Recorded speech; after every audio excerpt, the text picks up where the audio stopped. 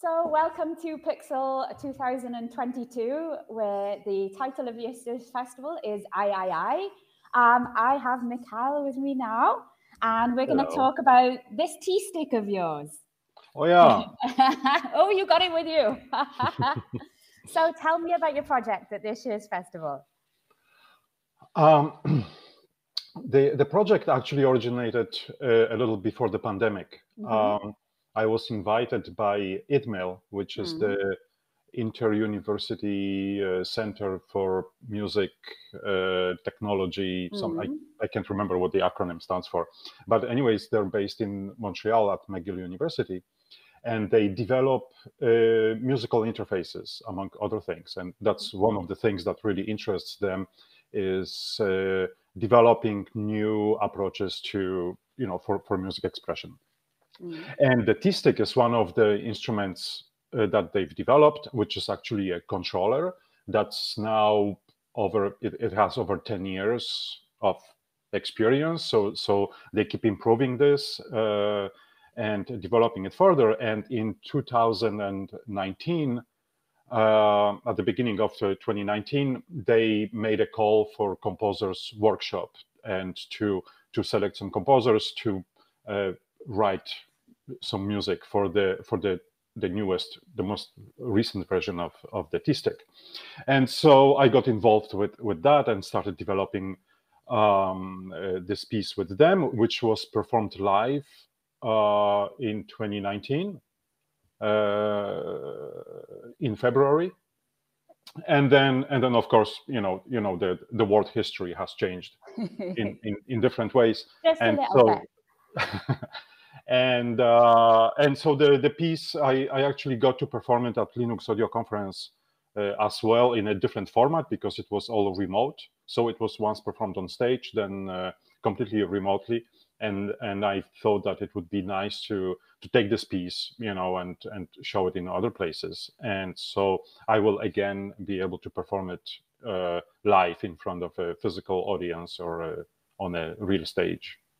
Yeah, it's going to be fantastic. I hope you've got some rain clothes, though. Yeah, I have some rain clothes, yeah. Okay, good. Yeah. So, do I need to bring snowshoes as well?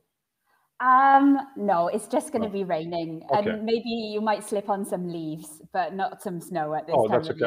I'm used to that. That's the Canadian weather.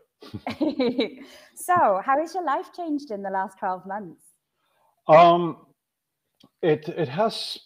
I'm not sure how much. Well, it changed a little bit, of course, because everybody's life has changed. Professionally, I kept doing what I'm doing, except that there was a little bit of remote work involved, and then hybrid. But what was interesting was that my artistic activities have exploded over the 2 years of the pandemic, and before, even way before pandemic, I was involved with different telepresence projects, and so I've done a little bit of online collaborations with people and performances that are distributed. Some of us were very interested in doing like kind of distributed art, performance, audiovisual, and other things, in fact. And then the pandemic brought back a festival in England called Network Music Festival, which was discontinued after about, I think the last installment was in 2014, and they didn't have funding and they couldn't continue this.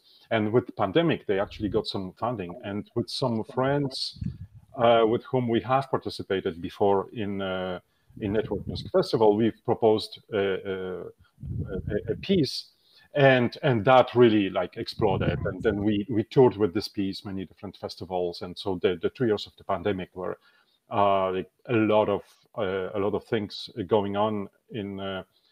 I toured the world from my living room, basically.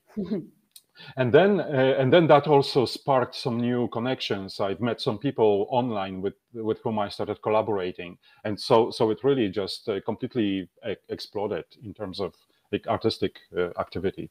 It's kind of strange. I'm probably one of the few people who experience the kind of a positive impact from the pandemic. Oh, that's fantastic. And can you pronounce for me the name of your work this year? Because I was having trouble with the title. And how did you come up with the name of your project? Yeah, so it's called Mimoidal Knob. Mm-hmm. It's a kind of it's an invented word, and it in fact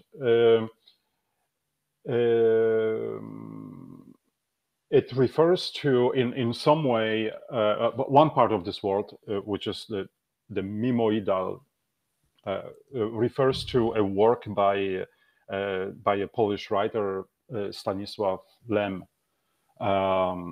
who's famous for Solaris, and that word actually comes from Solaris. He described some things, cloud-like things on the planet where Solaris is taking place. He called them mimoidals, and so I just built on that word. That's fantastic. And after you come to Piksel, have you got any other plans that you're going to do for the remainder of the year or early next year? Yes. So Piksel will start a mini visit of Europe for me. And so I live in Canada, but I'm originally from Poland. So when some projects take me to Europe, I take advantage to visit with some friends and family. And I will be also presenting some work and doing a workshop in Lübeck at the Technical University in Germany. And I spent some time in Poland.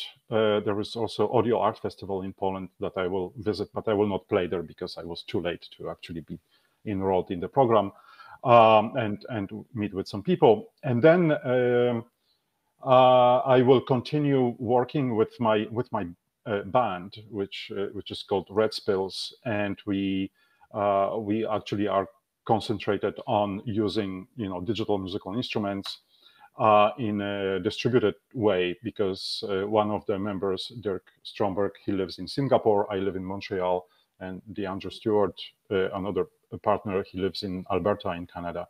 So it's this kind of distributed performance thing, and we'll be probably doing some festivals and some playing. So these are the projects that are being planned for this year. Fabulous. So looking forward to meeting you at the festival. Thanks for the video interview today. Yeah, and I will say do widzenia for now. Do widzenia. Thank you. Take care. See you. See ya. Bye-bye. Bye. Ha det. Bye-bye.